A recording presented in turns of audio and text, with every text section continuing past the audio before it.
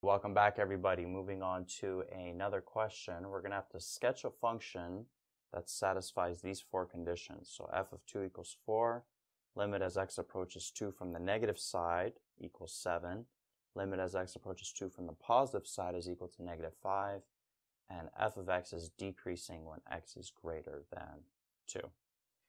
So if we draw this out, notice that this x value of 2 is mentioned everywhere. So let's just label that x value of 2 right there.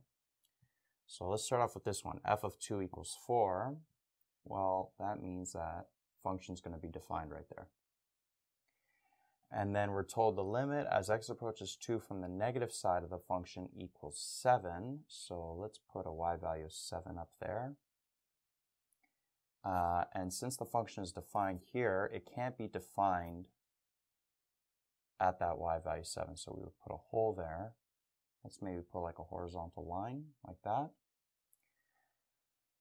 And then the limit as x approaches 2 from the positive side is equal to negative 5. So negative 5 is going to be down here. And that's going to be a hole as well. And we're also told that f of x decreases when x is greater than 2. So if it's decreasing, if we read from left to right, it means the y values are going down. So let's draw a downward sloping line.